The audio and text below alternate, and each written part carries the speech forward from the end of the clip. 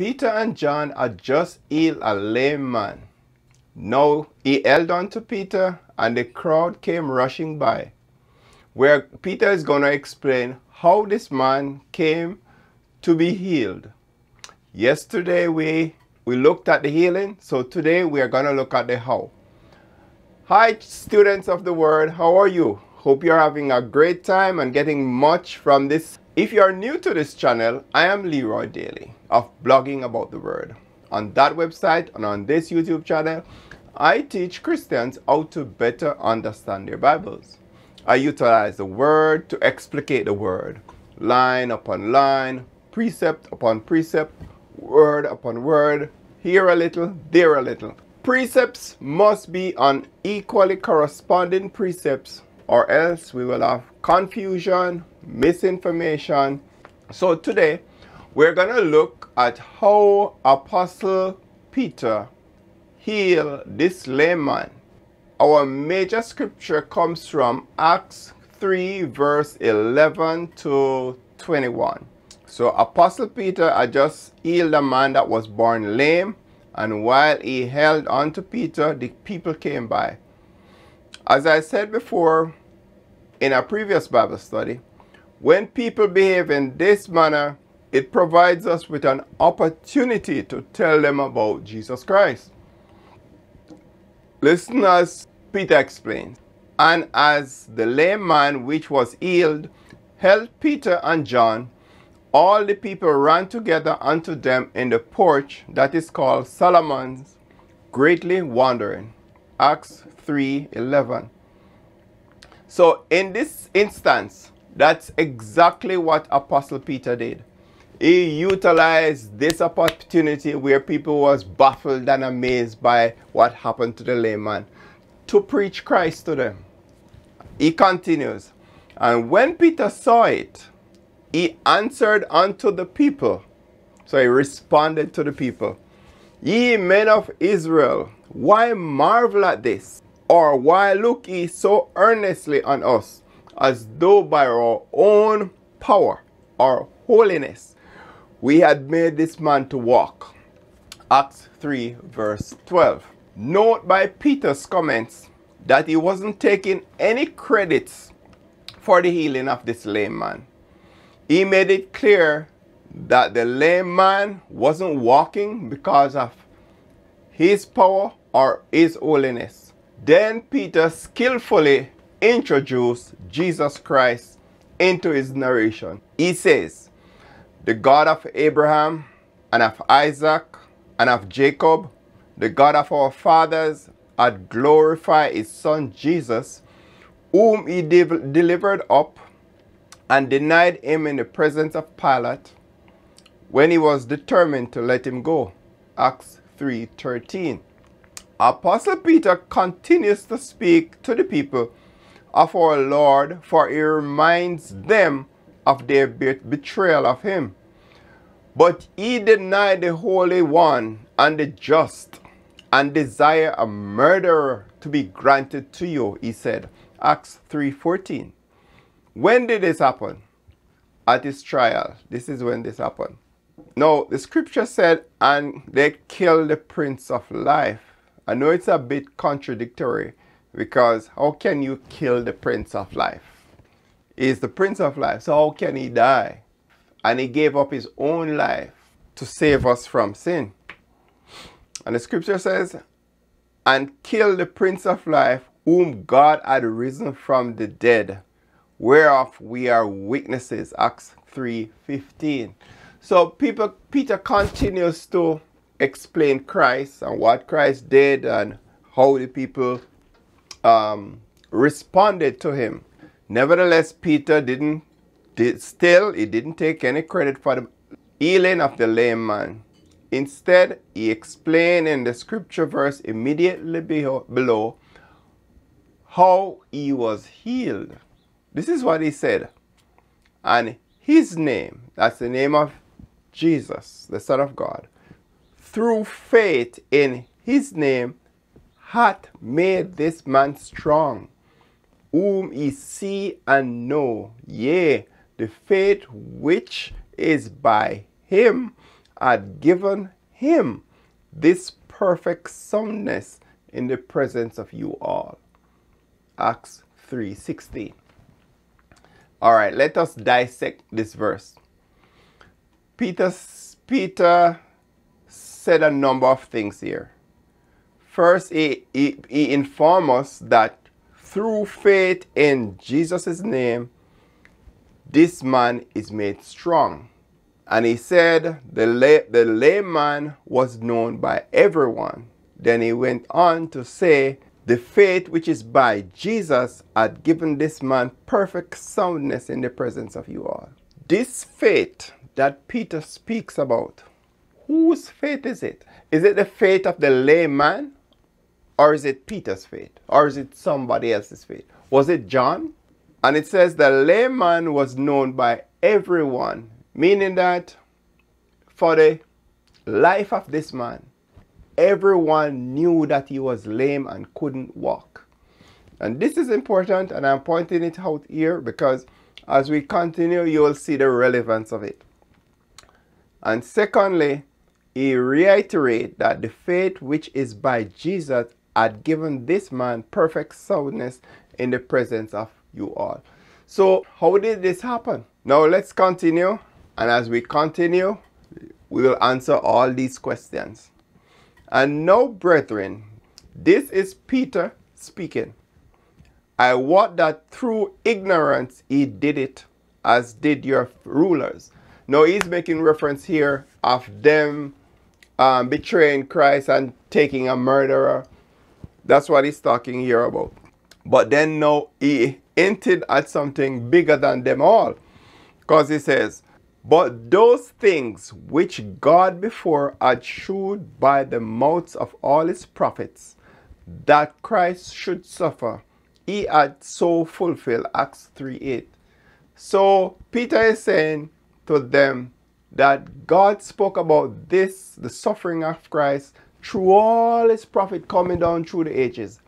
But those prophecies were fulfilled when you did what you did to Christ. That's what he's saying. Earlier, Apostle Peter advised the people that in order to receive the baptism of the Holy Ghost, they should repent, baptize, and receive. That was in the previous chapter in Acts 2:38. But now, he supplies a different procedure to enjoy the remission of sins for the same people, but now he's providing a different procedure for them to receive remission of sins. Listen as he tells them, repent ye therefore, and be converted, that your sins may be blotted out, when the times of refreshing shall come from the presence of the Lord. Acts 3:19.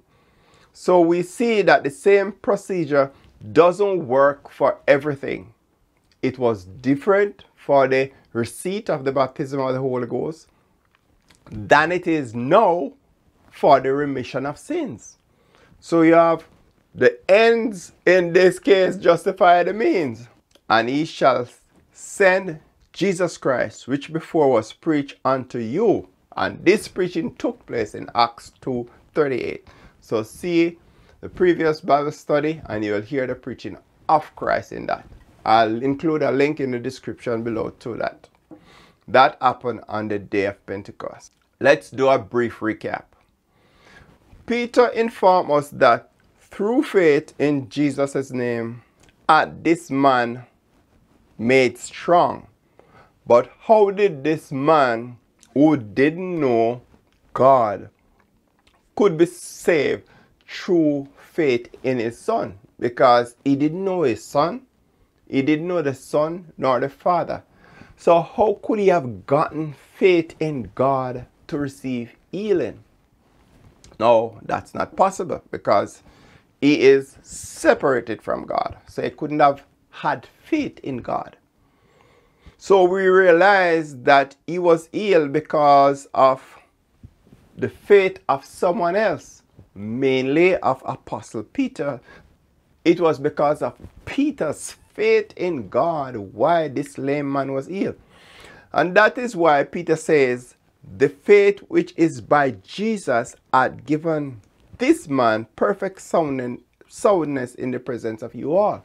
Recall in the previous Bible study that Peter made eye contact with him, and then Peter took him by his right hand and lifted him up.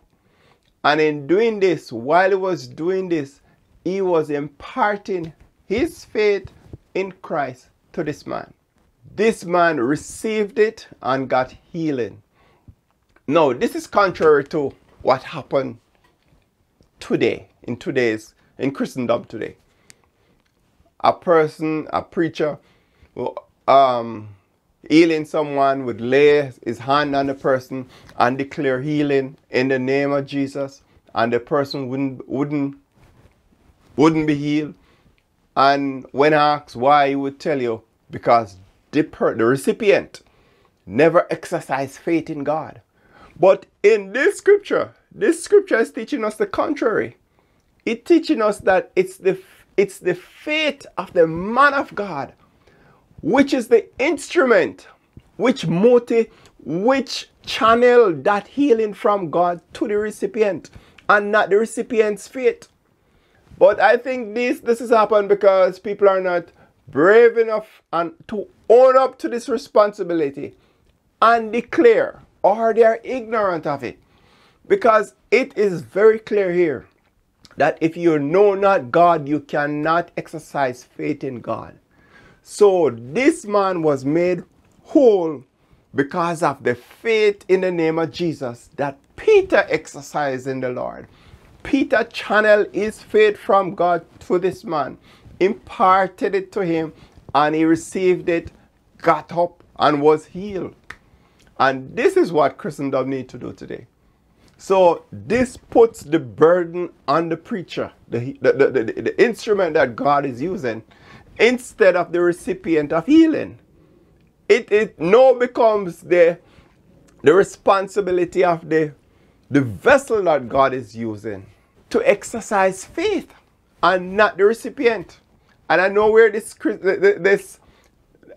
belief comes from. There was a man who Jesus healed, and the Lord said to him, by your faith. But it has to be by his faith, because he must have faith in the Lord to receive anything.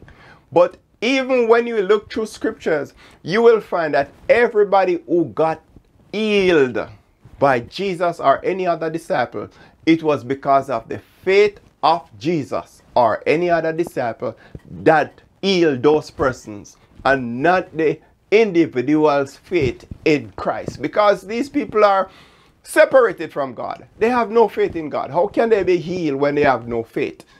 This experience, this healing experience that they're going to encounter now, will bring them without any doubt inextricably bound up in God. They will never be separated from Him, because they will realize that there is power in God, and there is power in this name. There's power in this belief. So this way you will secure them to the belief that Jesus Christ is Lord. But we have learned the contrary all our lives. I've heard it so many times. But today we find out differently. Another thing I want to point out, that this man was over 40 years old. And we will find that in Acts 4 verse 22. So he was about 40. And the significance of this is that anytime healing happens in the name of Jesus, the honor is God and the glory is God. So this person must be known as, the person being healed must be known by everybody that he was sick, healing for an extended time. So there will be no doubt in their minds that the power of God healed him. The honor is the Lord and the glory is the Lord. He must get the glory from the healing. And that's exactly what Peter did. Peter said, this man who you know, and he has been lame for 40 years or more. They know that because they saw him, and many of them know him as lame for all their life. So without a doubt, they were amazed when he got up and walked, because this must have been some awesome power that this preacher has why this man could walk. And this is for the glory of God. This is not, and Peter didn't take any credit for it either. He rightly said that this happened because of the power of God. So it must be known by everybody that this man had experienced this condition for 40 years. So similarly today, it must be known for God to get the glory. It must be known that such a person who needs healing has been ailing or has this condition, whatever condition that is, for an extended time. It must be well established in everybody's mind. So when the power of God comes down, everybody will know that this is the awesome power of God, the almighty power of God. And finally, Peter and John are just vessels. They have no power of their own. They never claim it. So anyone you encounter who tell you that they have the power to heal you, run. Because power belongs to God and God alone. I want to thank you for your time. Thanks for stopping by. If you are new to my channel and you like how I teach, I encourage you to subscribe. I also encourage you to enable notification, all notification, so that whenever time I upload a new video, you will be notified. I bless you in the mighty name of Jesus. The blessings of the Lord are on you. And if the Lord tarries or allows, I'll see you in another video. Take care.